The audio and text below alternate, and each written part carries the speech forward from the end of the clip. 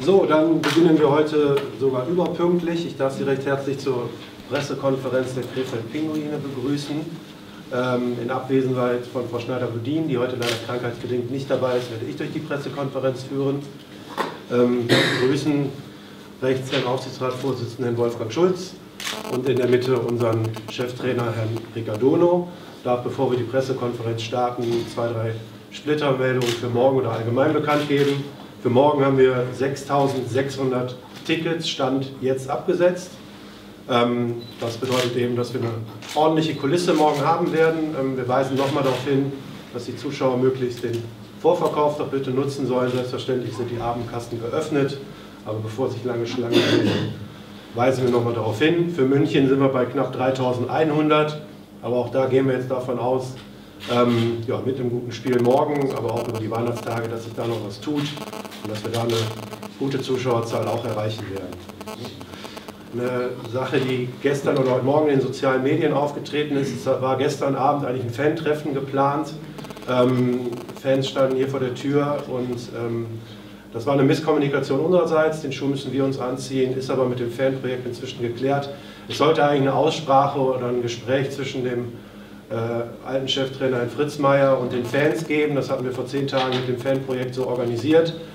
Aufgrund der Tatsache, dass er nicht mehr Cheftrainer ist, hat das Treffen nicht mehr stattgefunden. Nur wir haben keine offizielle Absage dazu geschrieben. Wie gesagt, wir haben uns beim Fanprojekt dazu entschuldigt. Aber dieses Treffen wird natürlich umgehend nachgeholt, weil es werden ja auch andere Dinge besprochen.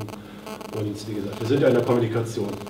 Und zu guter Letzt, heute stand noch in der Zeitung das Thema Gehaltszahlung, dass da Gehälter zu spät gezahlt worden sind. Das stimmt nicht. Alle Gehälter sind in dieser Saison pünktlich den Spielern, aber auch den anderen Angestellten auf der Geschäftsstelle überwiesen worden. Von daher stimmt das nicht. Alle haben pünktlich ihre Gehälter bekommen. So, von daher darf ich jetzt das Wort an unseren Aufsichtsratsvorsitzenden Herrn Schulz geben. Herr Schulz, bitte. Ja, ich freue mich sehr, dass ich Rick an meiner Seite sehe.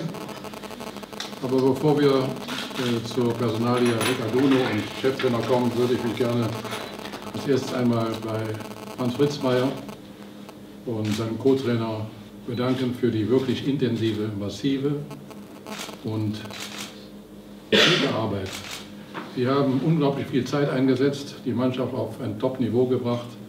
Dass es dann hinterher nicht reichte, tut uns allen leid, aber so ist es einmal und ich möchte mich trotzdem offiziell bei beiden für ihre Arbeit bedanken. Rick Adduono ist hier. Ich freue mich darüber sehr. Wir haben reagieren müssen, da ja die spielerische und Tabellensituation es nicht zuließ, so weiterzumachen. Wir sind auf dem letzten Platz im Moment. Das ist definitiv nicht unser Anspruch. Wir haben eine Mannschaft, die sowohl kostenmäßig oder auch von der Papierform eigentlich weit oben spielt oder weiter oben spielen müsste. Das haben wir in den letzten Wochen nicht erreicht und aus diesem Grunde mussten wir eine Änderung herbeiführen. Rick Adduono war bereit, diesen, ich nenne das mal Feuerwehrjob, zu übernehmen. Das ist für mich aller Ehren wert. Das macht nicht jeder Trainer. Vor allen Dingen nicht ein Trainer, der erst vor einem Jahr etwa Krefeld verlassen hat. Für meine Begriffe zeigt das ganz deutlich und intensiv, wie Rick Adduono zu Krefeld steht, zu den Pinguinen steht. Und das ist nicht nur aller Ehren wert, sondern für mich bewundernswert. Rick, welcome. Thank you, Schulz. Thank you. Okay, Rick, also for you it has some eventful days and not only because you have to undecorate your Christmas tree, I heard about that. So before talking about the sports part and the game tomorrow against Cologne, may you describe your last days and how you made the decision for the Krefeld Pinguines. Yeah,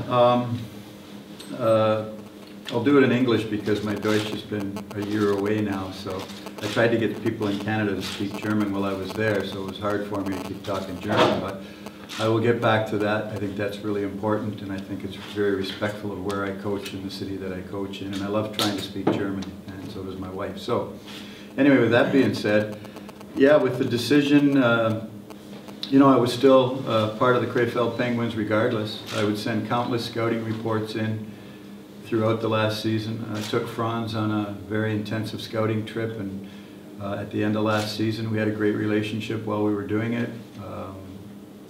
I showed him the way I think it should be done, and you know, we looked at players, we charted players, and pretty much on a weekly basis I would send, didn't matter which players, Canadian, German players, university players, American League players, I would send reports to Mr. Schultz and to Franz, and very extensive reports. And you know, so I would do that all the time to stay fresh, keep the organization fresh. Yeah, we didn't sign a lot of the players, but in the summertime, Franz and I discussed a lot of players that might be able to play for the Penguins per the budget this season. And then the final decision was made on some of those players. But so again, it was a different, I was looking at the Penguins from a different capacity as a, whatever you want to call it, a senior advisor or scout or whatever. And I was very happy to do that. But I'm real happy to be back coaching again. I still think I have lots of life in me as a coach. You know, I believe I have at least, I mean, there's some coaches that coach into their 70s in college hockey, and college hockey is very intense. So we'll see. I'm just here right now to try and get us into the playoffs. You know, I don't want to put a stamp on anything yet because it's a tough road to hoe. Right now it's not a good situation. I'll do everything in my power to make it a better situation and do everything in my power to get these guys to play the way that they're capable of playing. So, you know, but getting away from the question that Karsten had mentioned, it was a long, the decision was based upon a couple things for me to come. One was working for Mr. Schultz and the Krefeld Penguin organization. I've been here now 7 years, while counting scouting, almost eight and a half years. And so, you know, there was other jobs available in different capacities with different organizations in North America and here, but I liked what I was doing for Krefeld, even as opposed to really pushing to get a National League scouting job. I wanted to, if I'm going to scout, I was still scouting for Krefeld, and so that helped in the decision. And just, I do have a good relationship with Mr. Schultz because he knows my work ethic and my knowledge of hockey. And I think that's important in any owner that you work for. And so again, I strayed away from the question. But my wife and I, we spent, when we made the decision to come, I needed a day to think about it. We thought about it, we discussed it, and that's why I got off the topic, was because of Krefeld being a great place, and we have many friends here, and we love the rink and the fans. But anyway, so we decided, once I said yes, and it was a spur of the moment thing, we decided to pack up. We had all our Christmas stuff. The house was all set up for Christmas with all my German houses. I had probably 15 of them and the Christmas tree and everything, and I packed everything up in one day as quick as I could. Got the house all packed up for the winter time, and my wife did what she needed to do, and it was a day and a half of quick packing. And to be honest with you, we barely made it to the airport. My kids picked me up, and we got to the airport and got on the plane, and so we haven't stopped since. I think we were going yesterday till midnight. And I'll just tell you a funny story about yesterday. We did so much yesterday, moved into the place, came to meet the office people, seen some of the players, got set up in the office, and then last night my wife and I finally we went through the Christmas market, I don't know, about 8 o'clock. We hopped in the car, we got something to eat because we hadn't eaten all day. And then we forgot where we lived. We didn't forget, we knew where we lived, but we'd never been to the place before.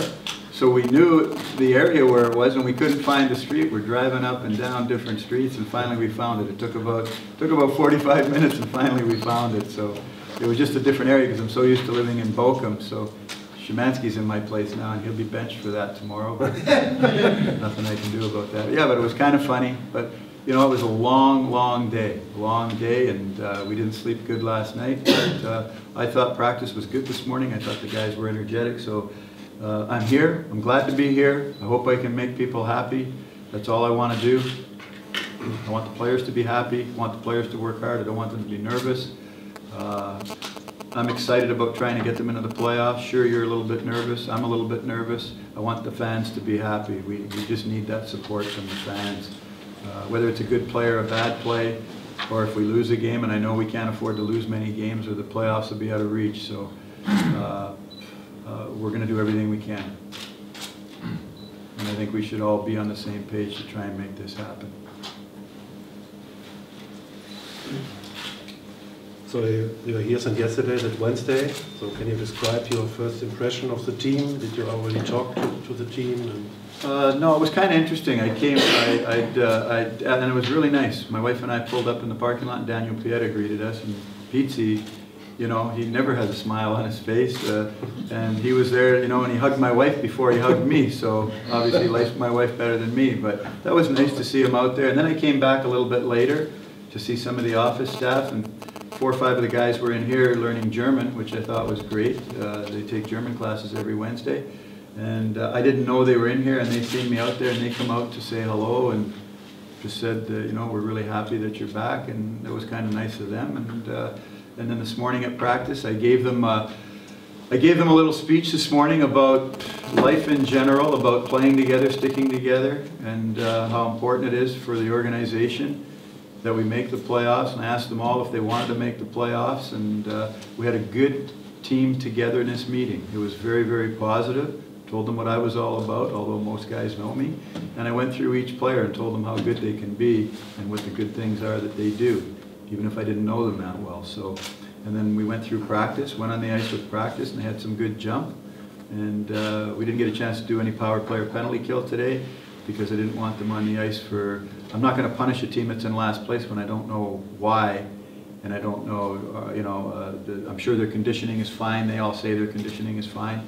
But we'll find out in the game if we have enough tempo, and so no, it was real good. It was real good. So tomorrow is already the derby against Cologne. Can you already, or are you already able to talk about the tactics, or is it especially important to mentally prepare with the team? As I said the first time I came to Krefeld in 2009, what's a derby? I think some people remember that, but just joking around. No, I know the importance of the derby. Cologne is they're a better hockey team than they were last year. Corey Clouston's a good coach. Derby games are really important. I understand that. We all even get a little more nervous for those games. We had a great run in my tenure against Dusseldorf in derby games. We were so-so against Cologne, maybe 500. I don't know, maybe a little bit under, but we seemed to win games when we had to make sure we were in a playoff status. So tomorrow's a big game. I believe Christian Ehrhoff's first game against Krefeld, if I'm not mistaken. Tactics, sometimes the word tactic is used out of text sometimes. I mean, yeah, I can be full of tactics. There's no question. And when you use them, why you use them, what you do is a whole different scenario. So, you know, we talked about our forechecking systems that we're going to use and how we need to play with tempo. I would say some of our players on our team are not so slow, they're deceptive. We have some deceptive players that are very good, and so we need to have a good tempo. This team needs to play with tempo. We need to be authoritative. I don't want them to sit back, but again, I've got to gauge how our team looks. Are we fast? Are we fast enough to play the way that I need them to play? Do we handle the puck good enough? I believe we have some goal scorers in here that just aren't scoring enough right now. So we started today with a lot of shooting and just a lot of 2-on-1 drills, a lot of 3-on-2 drills to get pucks to the net and get rebounds. And that's really important because the more you shoot pucks in practice, the more chance you have to score goals in games. And right now, I know there's been some bad luck going on with some great scoring opportunities and not putting the puck in the net. So hopefully they can, I told them it's important to get a lead in our home rink, and I think it's really important. So, But we'll have everything set, ready to go tomorrow for Kelowna. It's really hard because I just stepped in here. I don't have a heck of a lot of video on them. Normally I'm filled with that kind of stuff and everything and ready to go for each game. So I'm going to try and prepare that for tomorrow. And so I've met with some of the leadership guys and we went over that this morning, just talking about it. So we'll set it all up and be ready to go. And I think to win tomorrow is going to be more of an energetic thing. Energetic, play for the team, play your positions. And as I told both goaltenders, I don't know either one of them that well. I know Troidel when he played in Hamburg. Patrick Galbraith, I know had a good last 8 games last year or whatever it was. And but I told them they both have to steal some games. You got to steal some games. You're both great goaltenders. Help us get to the playoffs, steal some games, such as Lankow would and Duba would every now and then. And these guys are capable of it. So they need to know that they're capable of it, and I want them to feel confident. Our stressing game tactics speech-wise today, be more visually tomorrow. Gibt es Fragen an Rick oder auch natürlich an Herrn Schulz? Rick, did you know a few players from the new players that you have now in your team? I knew them because Franz and I would talk in the summertime, and we'd have conversation, and he'd ask me certain questions, which I thought was really healthy. And he respected my experience, and I respected his youth. And so I knew some of the players. I knew Mike Little a little bit because he played a bit with Iserlohn in training camp 1 year, and I didn't know him too well from Florida to the ECHL. But when you're the player of the year in the ECHL, you got to have something. You're the best defenseman. Klubertans, I knew him a little bit from when I scouted in 2012 when he played Houston. And he played very well for Hamilton in those playoffs against Houston. And so I knew him when he played Nuremberg. Rosa, I know Marco from the East Coast League. He was supposed to play for me in Long Beach, and he ended up being in the American Hockey League after that. And so I told those guys, both of them, Hambly and Rosa, how much I respected the way they played for Wolfsburg and how we need that winning attitude with the Krefeld Penguins, and that's why they're both here. They need to be big factors, and that's why they were added to the team. So yeah, I know most of the players. I mean, even the young Germans such as Orendors. I know Kevin from the early years, and so I pretty much know everybody in some way. Again, I made a mistake this morning, but again, I'm only human. I was telling Klubertans how good he played against Houston, and I'm looking at him in the face, and Nick St. Pierre was coach. You're talking to Bayonet. So I thought that was Klubertans, but Kluby was sitting down the other end of the room. So it's just you see so many faces all at once, and you're talking to players, and you want to say something to them. So I told them I did it on purpose. Make sure you have to pay attention, right? Yes. Rick, talking about the goalies, who's going to play?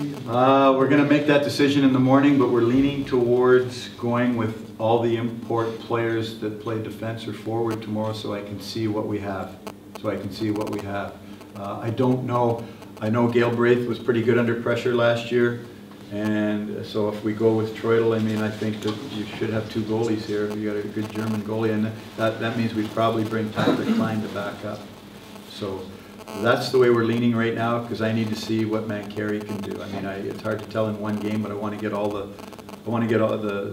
Stürmer and Verteidiger and see what they do. Did you talk to Franz into here in Krefeld? I texted Franz the day after, and normally we talk right away. And I sent him a long text about holding his head up, and he's going to still be a great coach someday, and he's a good coach right now. And so I haven't heard back from him yet, but it's a tough situation. It's a tough situation, and and it's not for me to say. Maybe other people feel different, but you don't see it now, but it helps you grow. It really does. I've had it happen to me a few times, and regardless how good we think we are as a coach, it happens, and it makes you a better coach. It really does. And did you see some DL games in Summer Bay? Yeah, a few of them. I would watch the highlights, more or less. I'd watch the highlights and just look at things, and sometimes fans would call, and I'd look at the highlights of the Penguins, and I'd send some notes on what I thought maybe happened and why we got scored against, and You know, sometimes we got scored against. I mean, you know, you're trying to get them to play their positions and they make a mistake. It's, you know, sometimes the coach can't be out there. You know, it's not really the coach's fault a lot of times, by any means. You said to talk to the players. Did they tell you what the problem was the last game? No players said anything about any problems, and I don't, you know, I mean, when I'm in that position, I'd be happy not to be talked about, but nobody really said anything. Everything was pretty positive. They just felt that, you know, they need to score more, and nobody really said anything. We didn't really want to talk about it. I think our job is just to get on the ice and try and play hockey the way that we can and win hockey games somehow. And even if it's the worst game of the year, if we win it, then that's a good game. But I hope we play with good tempo, and we're getting a lot, and I know they've been getting lots of shots on net, but I think a key to winning is, as I've always said, give up under 25 shots if we can. Tough thing to do, but if you can do that, you stand a chance of winning. And so.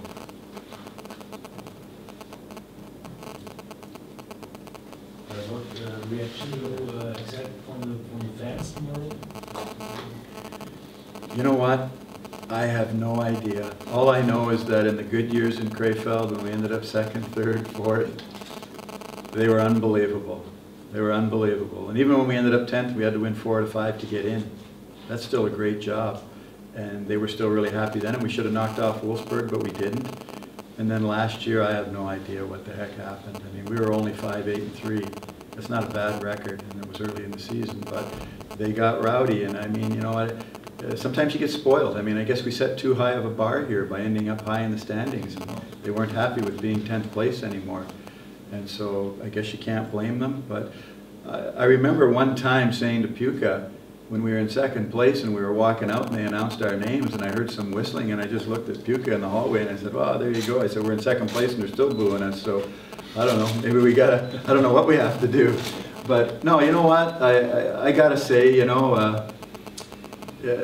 and a funny thing is, being back in North America, I always preach to them how great it is with the fans here in Germany.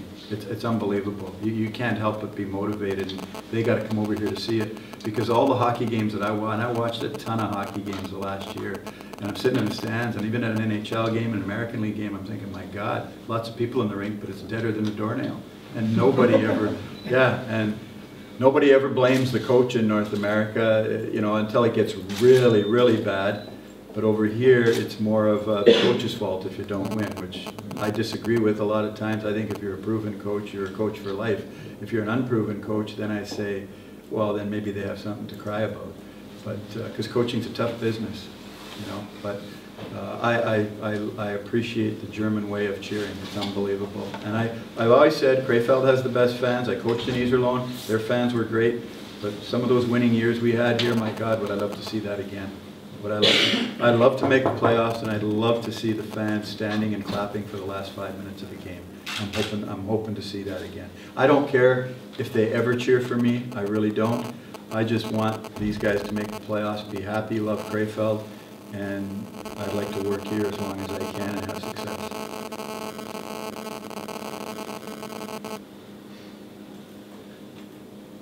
Can you imagine that the so-called social media have an influence on fans' behavior and their readiness to make negative criticisms of players and coaches and organizations more than in years before? And you know what, that social media stuff, I mean, I think it's absolutely ridiculous. I mean, you got people, and to be honest with you, I don't go on it. I'm not on Facebook.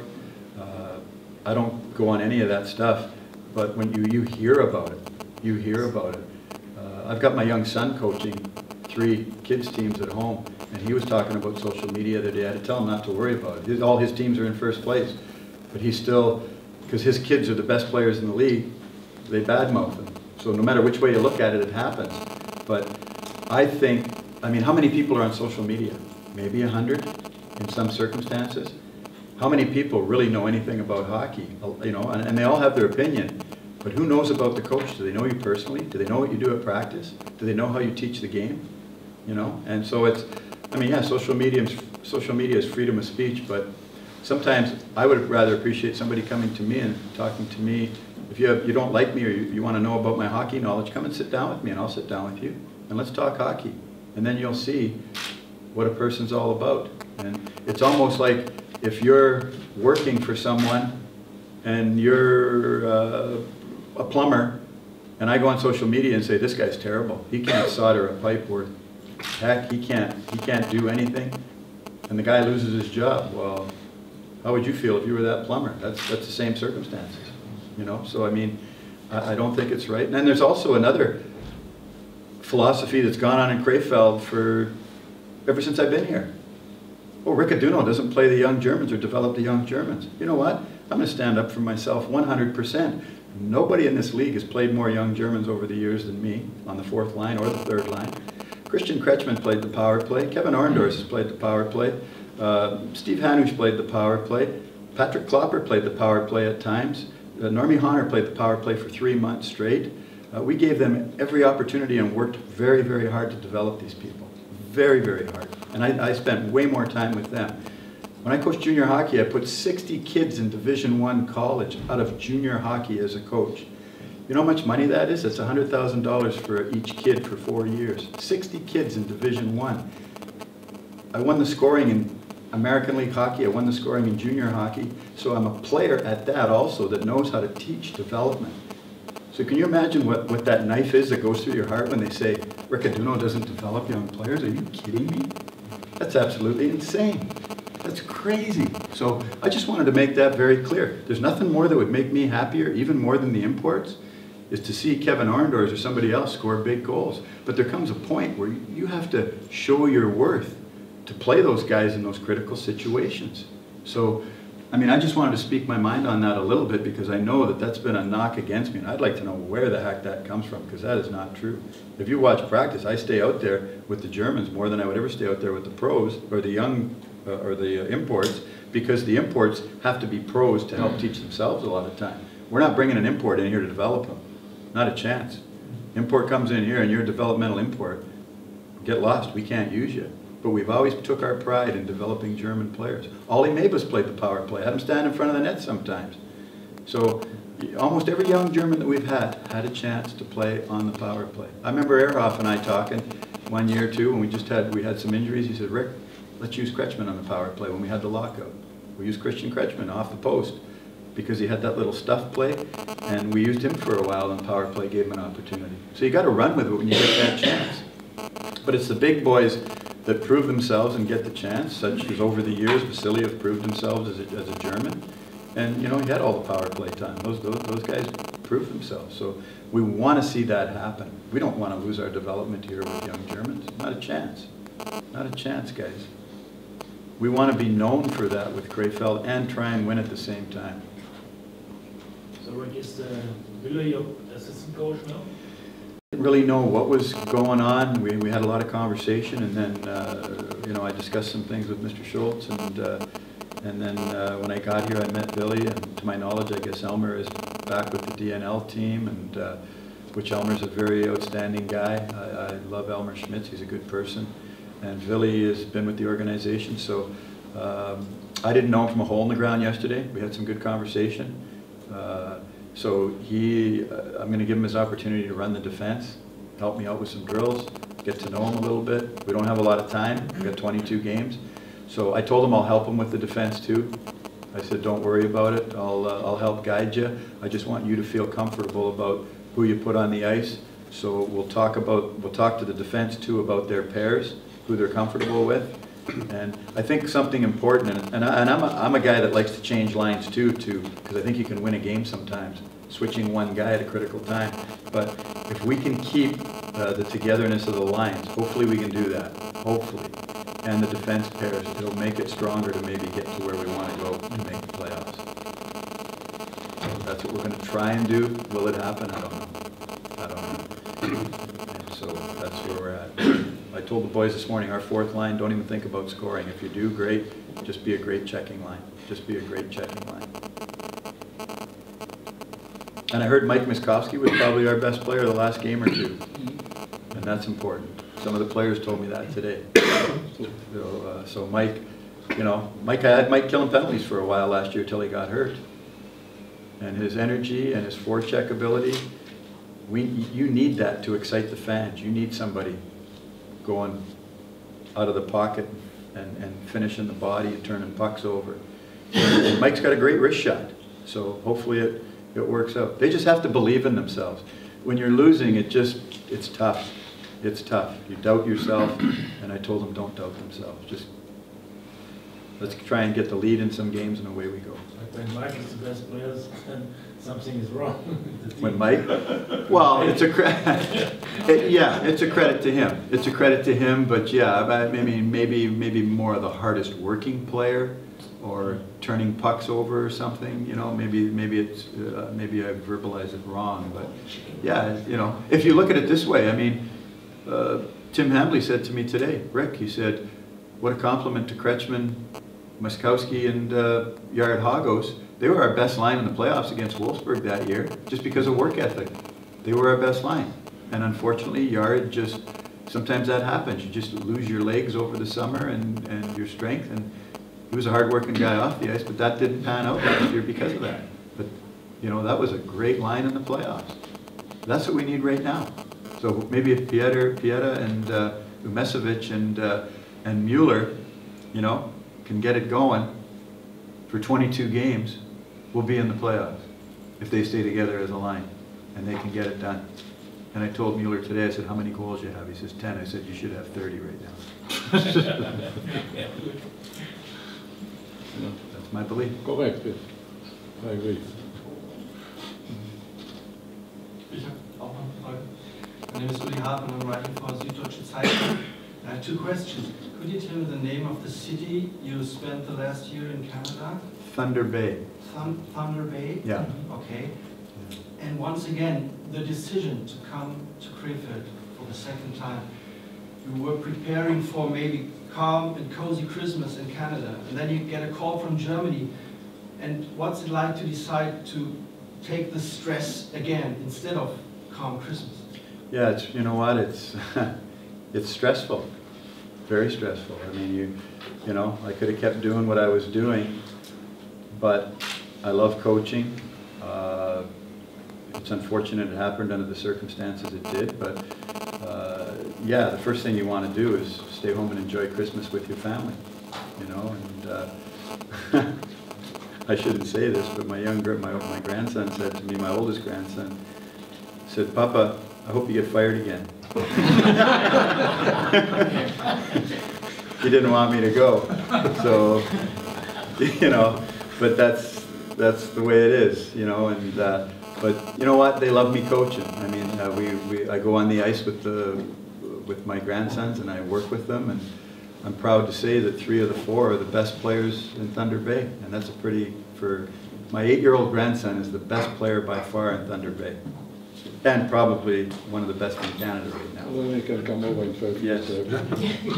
He takes the puck, he skates through everybody, and he's top shelf or he dekes every time. And that's because he shoots pucks and he skates every day. He's forward. He's a forward.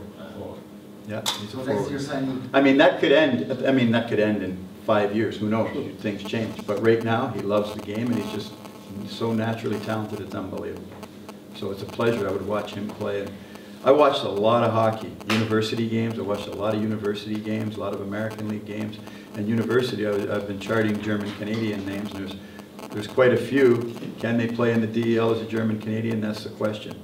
You know, that's why you have to, that's why scouting is important, to make sure you see guys play 2 or 3 times, at least. But to answer your question, Yes. very stressful to make that decision. I did it 6 years ago, or 7 years, or 8 years ago when I came here in 2009, and that was December the 13th, I think we came. And then we really thought we were going to be home for Christmas, so we were all prepared. And then my wife looked at me and she said, you know what? You make up your mind right now if you want to go. She says, we like Krefeld, don't fool around. And I said, do you want to go? She said, yeah. I said, let's go. So, And I have a third question. Last year the team was in a difficult situation and you quit. This time the team is in a difficult situation and you say, yes, I do it, I help. What's the difference? well, I don't know if I quit. I would never use the word quit because I don't quit. I never quit. So there's a way around that. There was discussion there, but I never quit. I will never quit. Never been a quitter, and we're in a difficult situation right now. And you know what? Whatever happens, happens. Does that change? Here's the philosophy. Does that change me as a coach? I've been coaching now for almost 25 years, so I want to make the playoffs. If we don't make the playoffs, is Rick Adduono a bad coach? Absolutely not. I get more knowledgeable every day. I try to find ways to motivate every day. So if I coached 3 or 4 years and this was happening, and then you said I was a bad coach, then maybe I'd have to think about it and still try and get better. But under these circumstances, no. And that's how I came here in 2009. I thought, I got to get it done, and if I get it done, great. And we got it done. So, but I need the help of the players. They've got to play hard, they've got to score. So, you know, I'm not, I'm worried about it in the sense that I want the team to make the playoffs, but I'll be very disappointed if we don't, but it's not going to change my philosophy am I not a hockey coach? Absolutely, I've been a lifer coaching hockey. So, and I'm well respected by a lot of people, and a lot of people can't believe that I lasted 8 years or 7.5 in Germany, because it's a tough thing to do. Yes, but once again, what's the difference between the situation last year and now? I don't know. It's a tough question to answer. I think maybe last year. I think everybody really got too excited too soon, and I don't understand why. They got way too excited too soon. Was something going on behind my back even before we started, before the team struggled? I don't know. I heard rumors about it when I went home in the summer after I signed a 2-year contract. We just ended up in 2nd place, and I was coach of the year before, and you hear rumors about somebody might replace you. I mean, it makes no sense to me, but you know, it is what it is. But yeah, so I mean, I don't know, there's no difference. Just last year was everything out of context. Everything out of context. What were we out of the playoffs last year? Maybe 6 points, 4 points, I don't know. Somewhere around there. We're 16 games into the season. I think everybody got way too excited. And even the fans. I think they lost track of, like I said, we were spoiled. Krefeld ended up in the top 6 3 years in a row, and all of a sudden, you know, your coach wins 4 out of 5 the year before that to get you in, or the players was able to push them to get us in, and then all of a sudden you come into the next year and everybody wants you gone. It just, is it a fact that, oh, it's time just to have a different face, make a change? You know, so that stuff kind of gets to you a little bit because you know what you are as a coach, and like you said, social media stuff, you know, people read social media and they do. I don't think anybody should read social media. You think the NHL pays attention to, do you think the NHL pays attention to social media? Not a chance. Michel Therrien would have been fired last year if they paid attention to social media 15 times last year. He gets Carey Price this year and he gets Radulov. Now he's the best coach in the NHL. And he lost 24 games in a row last year, I think it was. Somewhere around there. Mike Babcock, the best coach in the world, coaching Toronto Maple Leafs, ended up 30th place last year. But yet he won with Team Canada, and they say he's the best coach in the world. And now he's struggling with the Leafs to make the playoffs, but he's got the young talent that they're giving him time to develop. So, you know, you got 2 great coaches there. That Toronto won with Montreal, 2 of the hockey hotbeds, and nobody's firing them, you know. And so, or talking about firing them. So, like I said, if I was a 1-year, 2-year, 3-year coach in the business, it's deserved. But not when you've been in the business this long. It's one thing if I didn't know the players or I was senile or something. Yeah, absolutely. So anyway, it's great to be back. Gibt es noch weitere Fragen? Das ist nicht der Fall. Von daher bedanke ich mich aber bei Herrn Schulz und bei Herrn Adduono und bedanke mich bei Ihnen. Diejenigen, die ich nicht mehr morgen sehen werde, darf ich Ihnen allen im Namen der Krefeld Pinguine ein schönes Weihnachtsfest wünschen. Ansonsten gehe ich davon aus, dass wir uns morgen alle hier wiedersehen. Dankeschön.